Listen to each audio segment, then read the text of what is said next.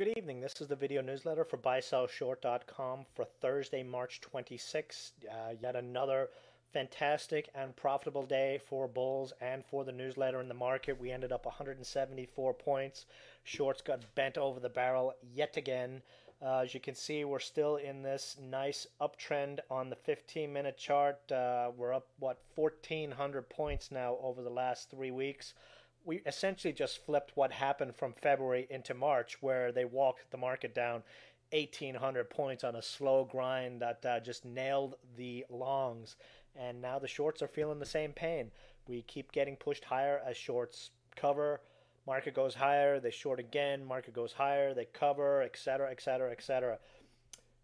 Here on the 15-minute chart, you can see we've got really nice support on the 200-day moving average. That's at 76 or 75.53. If we flip over to the daily, also corresponds to pretty strong support. I would say 7,600 is our line in the sand now. If we see the Dow push below the 50-day moving average, then we could see, 300-400 point down move after that. But while we're still in this bearish rising wedge, there's no reason why they can't push us up to 8,400, especially if we're able to break 8K. That's going to be the challenge tomorrow.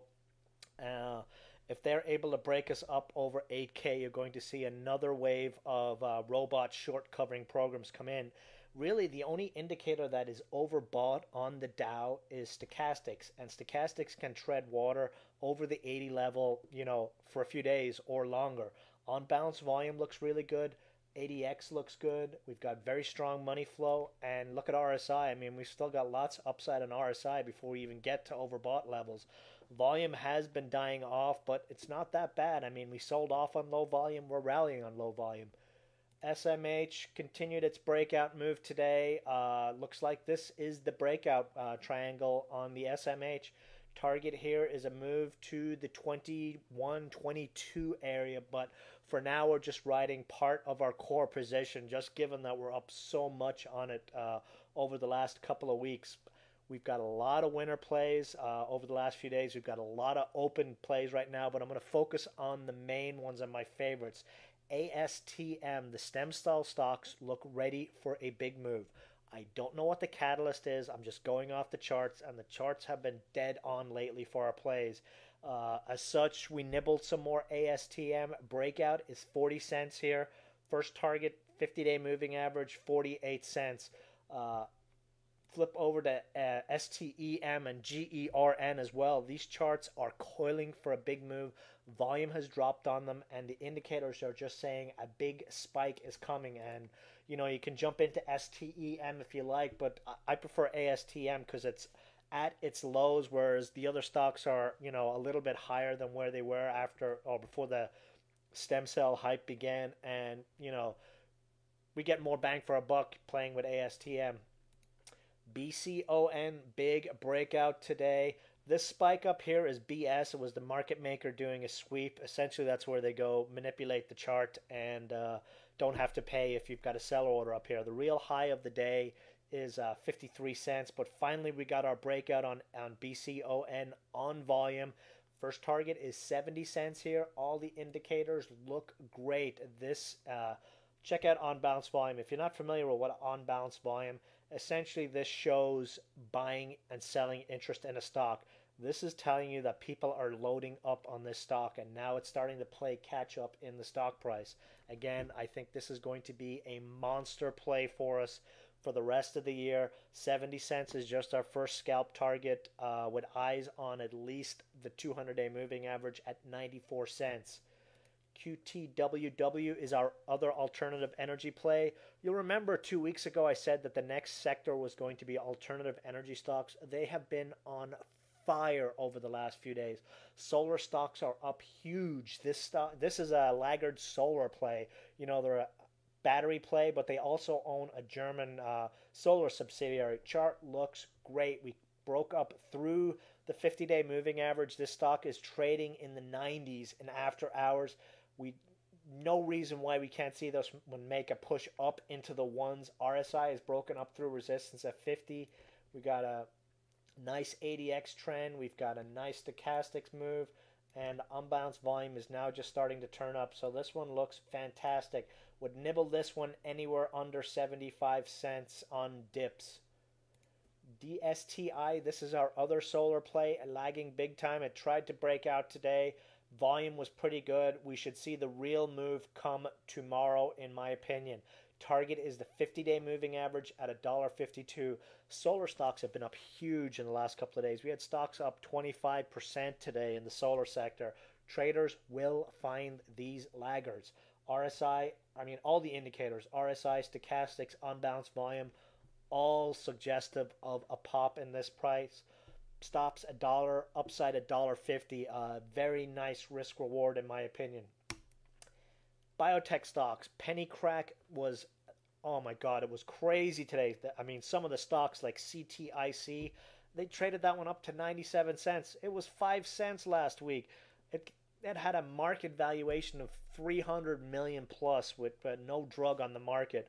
Stocks like NRGN, they've got $31 million in cash. Really, really low market cap. About ready to break a very long flag on its chart. All we're looking for is a move to 40 cents on this one. We're not asking much. Late in the day today, we had CEGE and a couple of other, cash-rich penny stocks just go ballistic. So this is my play. It's my favorite one for a nice big move.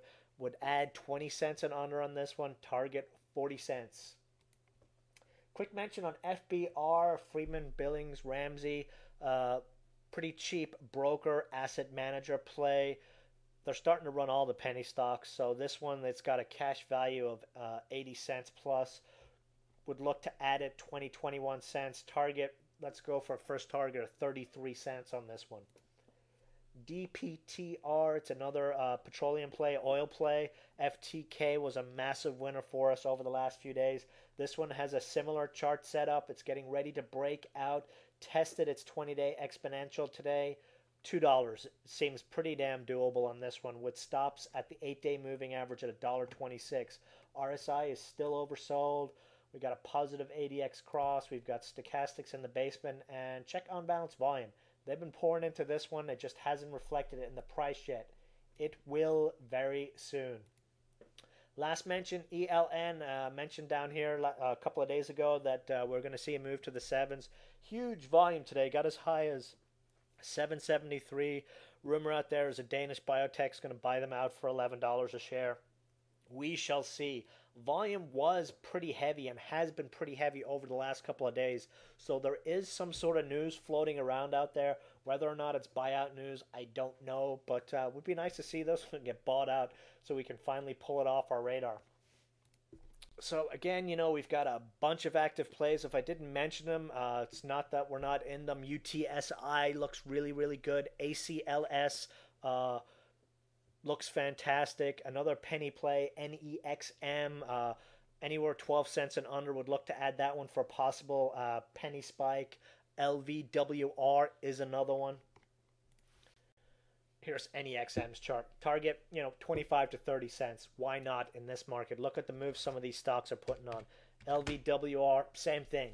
Why not 30 cents? Look what CTIC did today. HSWI is another one.